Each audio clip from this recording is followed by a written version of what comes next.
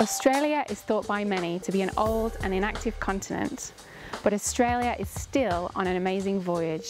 It's the fastest moving continent on the planet, drifting northwards towards Indonesia.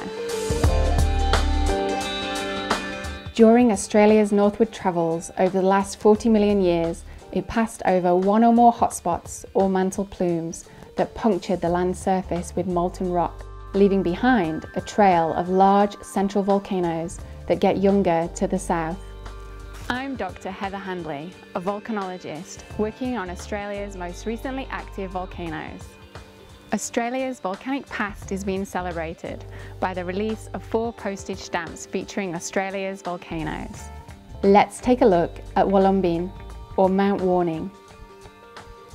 Wollumbin is the central remaining plug of a vast eroded shield volcano called Tweed Volcano that was active around 21 to 24 million years ago.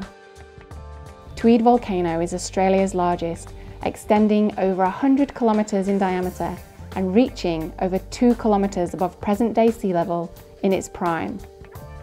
Its heavily eroded present-day form gives us an extraordinary view into the inner structures and workings of this type of volcano.